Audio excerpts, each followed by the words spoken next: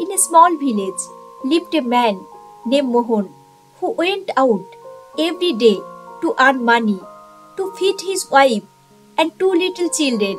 One day, despite his best efforts, Mohan could not find any work. He returned home with a heavy heart, knowing his family was hungry.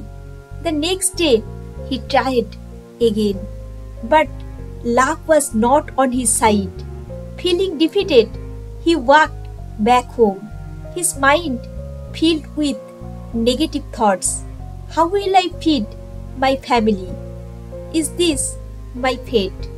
As he was walking, Mohan suddenly heard an old man's voice asking for help. The old man had 3 big bags and needed to carry them to the next village, which was far away.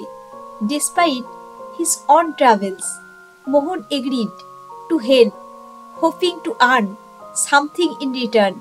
The journey was tough and the path was difficult, but Mohan did not give up.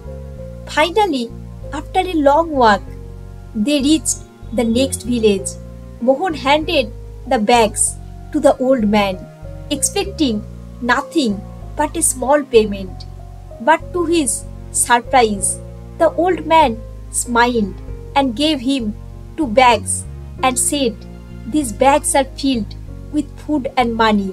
These bags are now yours as a reward for your kindness and hard work."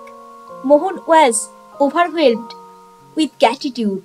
He realized that by staying positive and helping others, even when things seemed hopeless, he was able to change his life.